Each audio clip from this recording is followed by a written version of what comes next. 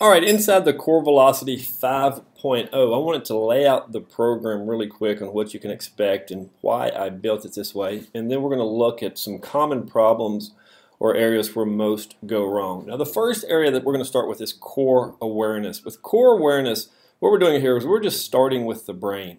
We're making the body and we're trying to create or establish a mind-muscle connection, because you've got to think that the brain controls every single move that you make. So the mind and the body, there is one. So when we move over to Own the Zone, we're going to really discuss breathing and how that affects and relates to movement, because too often players don't breathe and it sends the wrong signals to the brain, and a lot of the mechanical problems that you might see or appear as inefficient movement simply can be traced back to breathing. And then finally, in the first phase of core awareness, we're going to talk about be a hammock. That's where we're going to anchor the feet and the eyes, and we're going to learn how to hinge, because think about a hammock. If you're going to be able to move through the middle, both sides have to be anchored. So the goals of core awareness are to start with the brain, is to create kinesthetic awareness, aware of how your body moves. Hip proprioception is just a sense or feel for the hips. Most players don't have that.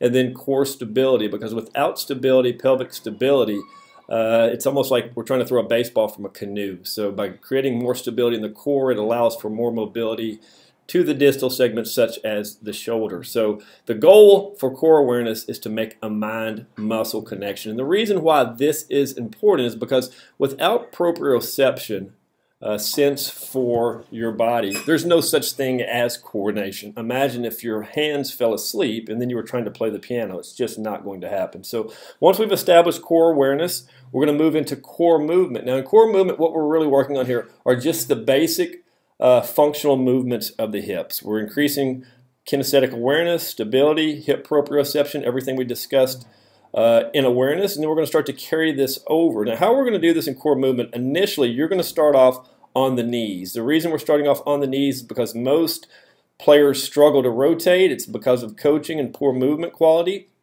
So we're going to limit the brain's choices with move the middle. The second thing that we're going to do, we're going to move into a standing corkscrew the hips. Here we're just trying to take what we've learned by anchoring the feet in the eyes and moving the middle. We're going to do this standing.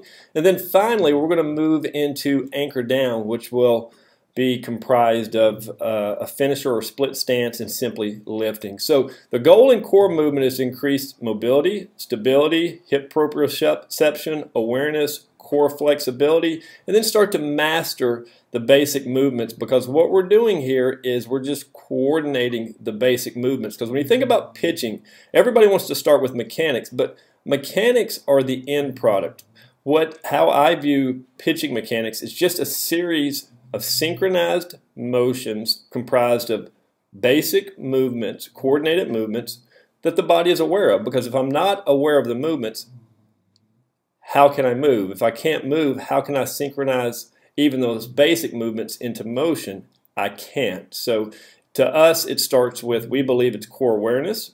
Be aware of the brain, of how the body moves, because it's controlling every movement. Master the basic movements, coordinate those to where you can do those right, left, however, and then we're going to just synchronize the basic movements into motion. So with core motion, what we're working on here is just connection, rhythm, tempo, just sequencing the body.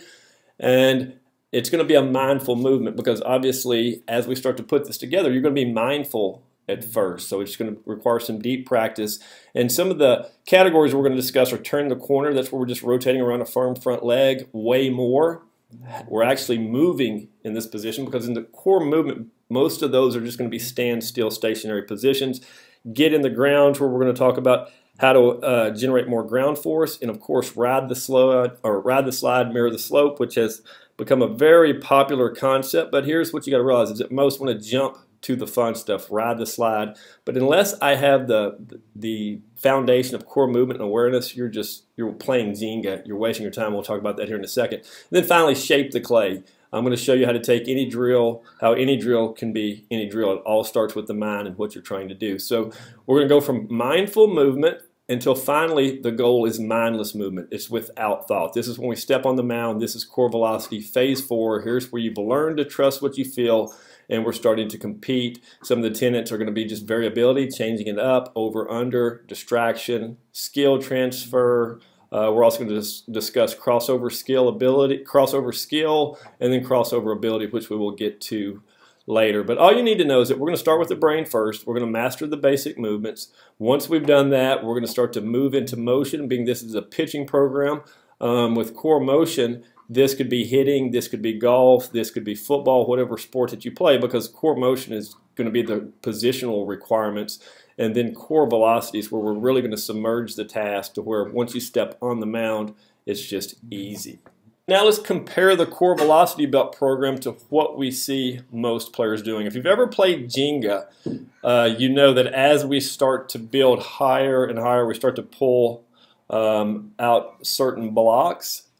More than likely it's going to tumble or it's going to fall over, and that's what happens a lot of times is that most programs, 99%, start with the body. They might talk about the brain, but there is no focus on being able to feel the body, on breathing, or any of the mind-body connections. And so when they go into movement, movement's not really discussed because to most it's all about mechanics. They don't realize that pitching mechanics is just a series of synchronized motions comprised of coordinated movement. So if I can't coordinate a movement, how can I put it into motion? And there's no way to move if I'm not aware of what body part I'm moving. So the problem is they start at the very bottom, or there's not much focus, if any at all, on awareness. There's no focus on movement. Instead of letting the player feel the movement to know the difference between right and wrong, it's just verbal instructions, and they're just focused on different positions. So really what happens, as Gray Cook says,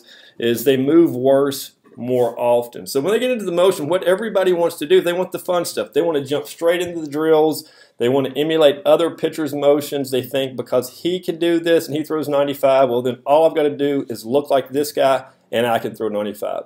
So the focus for most programs is the physical side with velocity. It's 100% physical, it's the arm strength, it's the weight training, it's the pitching mechanics, and we wonder why players overthink and they get hurt. They just don't have the foundation. If I were to set this pyramid exactly as you said, imagine how long that would stay stacked up. It's going to come falling down, and then you're going to start all over again. So there's the difference, is that we build the awareness first, then we move into the movement, motion, and we just believe that velocity is just a byproduct of doing everything else right and laying the foundation. So there's the difference between the core velocity belt program and 99% of today's program. So how the core velocity components are laid out. Step one is going to be your mind-muscle connection.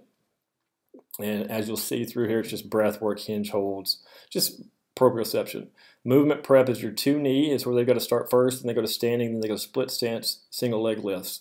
If you cannot pass any of those tests, you just won't move on. Now, core motion, something important here. The first two phases, core awareness, core movement, simply is focusing on mind-muscle connection, and then core movement, mind-muscle coordination. So core motion in this program is going to be based around pitching, but what core motion could be is if it were volleyball or soccer or hitting or football, whatever it might be, this is going to be the positional requirements of the middle. The patterning is what we're doing here. So what we would include in here is just the movement motion prep. That's just moving through a series of movements without having to throw. The med ball motion just explains itself, the arm care, and then the throwing program. And what you're going to notice with most of these, as you see the program, there's only 3 inside of each one. So a couple of components inside the throwing program. Number one is just progressive tension. Make a throw, step back, make a throw. This is really focused on foot stability, body awareness. Over, under, 2-1-0. It just means heavy, light, none. Corkscrew, uncorkscrew the hips. It's just your hook behind angle. You turn it and hook it in front, and then you take the belt off. And then around the horn is basically the feed the mistake, to where I'm going to start at first base if I'm a right-hander. It's going to pull me towards the ball of my foot. Then I'm going to move straight on, but with tension. And then I'm going to go to third base to where it's pulling me to my heel. And then finally, we get into core velocity. We're going to move into some skill work. We're starting to get to the mound.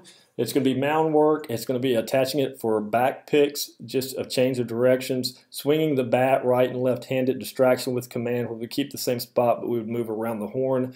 Base running, just for an explosive movement, and then pitch development, picking one pitch. crossover ability work, this will be performed on the days off. Now, crossover ability work, the focus here is just cross-training patterns which require rotation, stability, and skill work outside of your sport or position. That could be swing. If I'm a pitcher, I'm swinging a bat, I'm kicking a soccer ball, I'm broad jumping, I'm kicking field goals, it's mound head ball. And then finally, if we're going to talk about velocity, we're going to talk about the organic recovery, because no matter what you do, everybody gets caught up on mechanics and the physical side of it.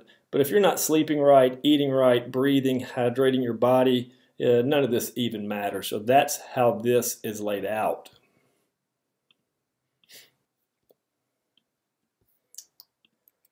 All right, so the next and final part is just the 8-week starter program. So, all right, week number 1, what we're doing here, you can see how it's broken down. These are what the category that each fall under. And what you're going to see is the gray area here. The reason for the gray area on week 1, if you had to share a belt on a team or if you were limited on time, the gray is what I would choose for you to do with the belt. Then the rest could be done with or without the belt. So that's the reason for the gray. So on the first week, we're just going through all of these. So this would be Monday, Wednesday, Friday, or day 1, 3, and 5. And then on the days off, what we're doing is just crossover ability, where we're actually swinging a bat, starting off 100% oppo on the second day, 50-50 on the other. A couple of things that you'll notice in here, we've got broad jumps, we've got field goal kicks, we've got swings, med ball mound, just anything to make it fun, make it more of a novelty to where kids can compete and we're creating patterns without the conscious thought. So in week 2, you're going to notice that I'm just interchanging the exercises so I can introduce to each of the players. And then with the throwing program, what we're doing here is just hook behind for 6, hooked in front for 6. Then we go to around the horn, and then finally we're going to end with over under. And with the crossover skill, now this could also be done on the second day, so it's just really a matter of how much time that you have, but we just have distract command to where we're putting the belt on different angles, different positions, combinations. Back picks is where I would just attach it to the front hip, and I'm trying to be a right-hander picking to first, a left-hander picking to third, and then finally they get a choice. So that's how it's all laid out, weeks 1 through 8, and that's the premise of the entire Core Velocity Belt 5.0 training program.